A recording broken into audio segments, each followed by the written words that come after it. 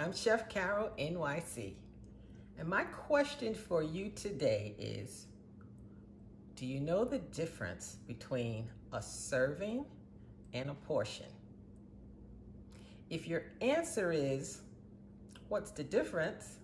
I invite you to stay with me for the next few minutes and let me show you why it's important.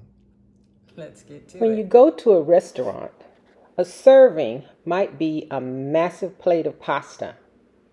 A portion is how much of that serving you actually eat.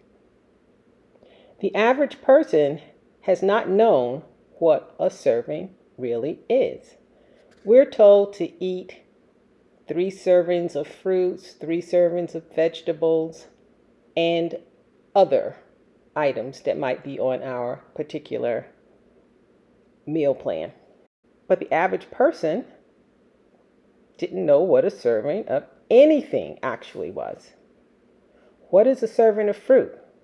A medium apple, 2 small apricots, or 1 cup of no added sugar, and I emphasize no added sugar as opposed to sugar that's already contained in that individual fruit. So what I'm going to suggest you do is use a serving as a guideline.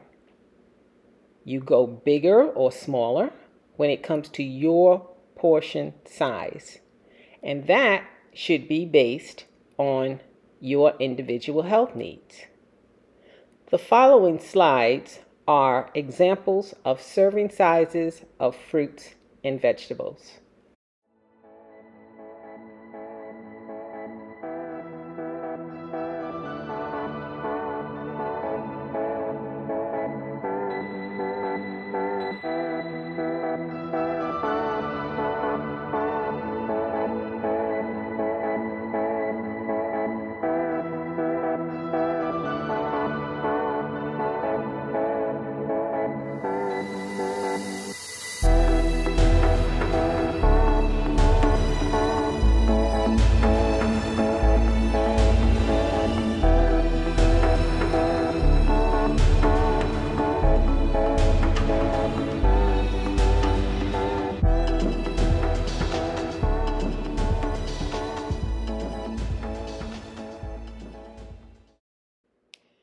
These charts actually give very precise measurements for servings of lean meat, poultry, fish, eggs, nuts, and other types of proteins. Additionally, the charts for dairy also give exact measurements for milk, cheese, yogurt, and alternative forms of milk. Before 2011, a serving was actually a half a cup. It has been increased to 2/3 of a cup.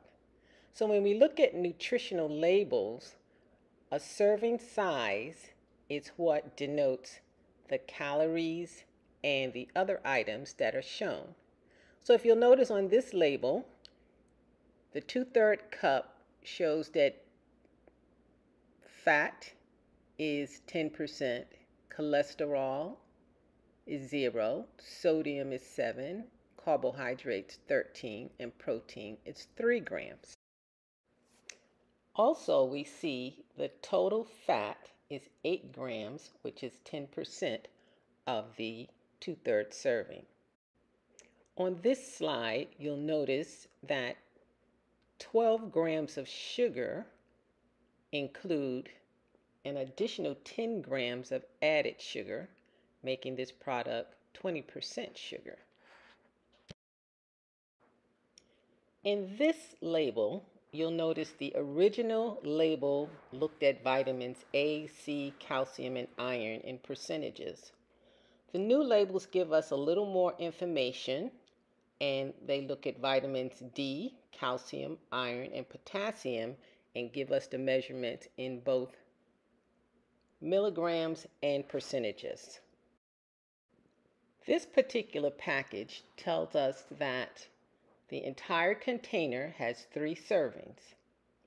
It gives you the statistics for one serving, and should you decide to eat the whole box rather than the 2/3 cup, which is a serving, then that entire box would be 570 calories, and all the statistics would follow under that.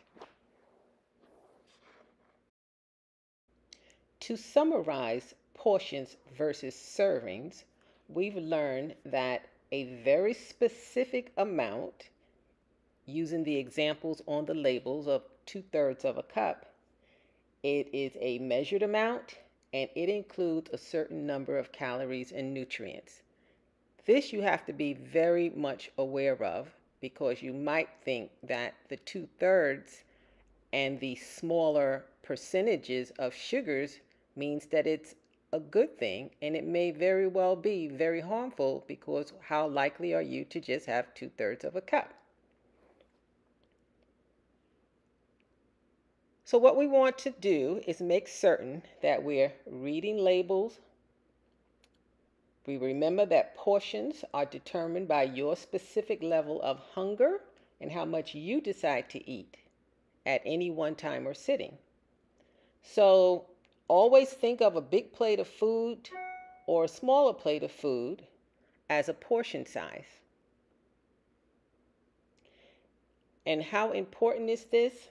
Because if you're looking at serving sizes, and this is what you should be eating according to your meal plan, if you're eating servings that are larger than the specified amounts, then know that that can be detrimental to your weight loss goals. I hope you found the information useful, and I know that if you follow it, it will help you on your journey. If you enjoyed this tutorial, please come back, subscribe,